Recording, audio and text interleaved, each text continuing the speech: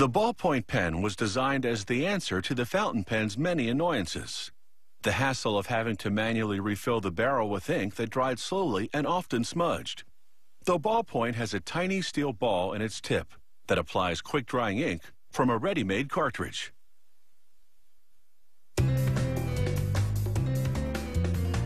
When the ink cartridge inside these retractable pens runs out, you simply replace it with a new one. Working from the initial design, the pen factory makes molds for all the pen's plastic components. The injection molder first shoots hot liquid plastic into molds for the barrel's rigid core, then into other molds for its soft rubber grip. The tubes for the ink cartridges are also made of plastic. Machinery aligns them in the same direction, then prints on the company name, model number, and tip size. Here, a filling machine injects 0.8 grams of ink through the tip. To prevent the ink from evaporating, it plugs the other end with 0.1 grams of silicone paste. Meanwhile, high-precision machines progressively shape the pen's tip out of stainless steel blanks.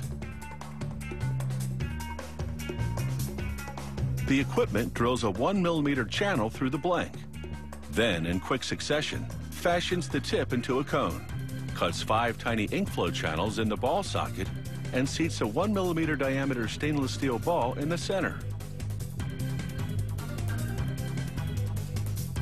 Another machine that inserts a finished tip in each ink-filled tube.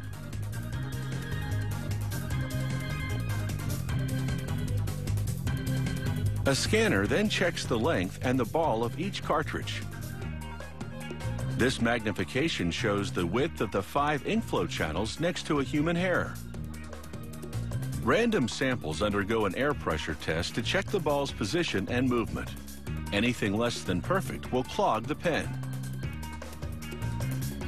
They close off the end of the cartridge with a plastic cap.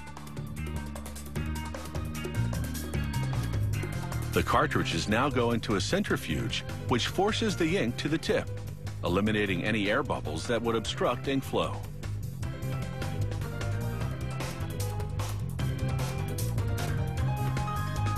Every cartridge passes through this writing test machine. That blue light is a sensor that triggers the machine to reject any defective cartridge. The components now come together in the assembly department.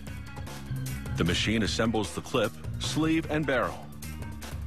The clip is made of chrome-plated spring steel, a strong metal that regains its shape when flexed.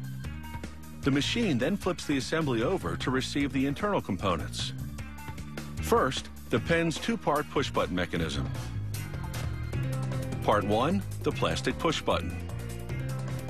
Part 2, a device called a rotor.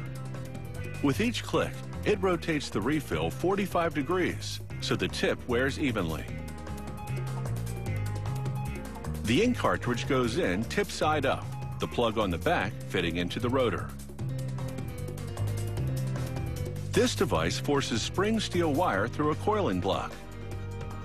This produces a tiny spring that provides resistance to the push-button mechanism.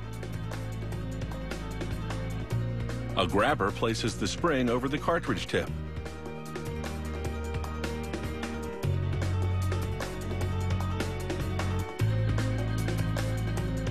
Now they close up the pen by adjoining the barrel's bottom part. The machine screws the 2 parts together to a specific tightness.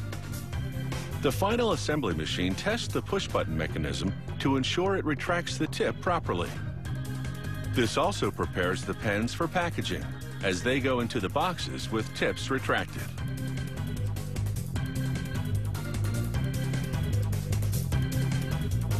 The factory subjects random samples to endurance testing. This device clicks the push button 100,000 times. Only then does a printer put the logo on the barrel. This company's engineering of its ink flow channels and tip delivers on average 2.5 miles of writing per cartridge.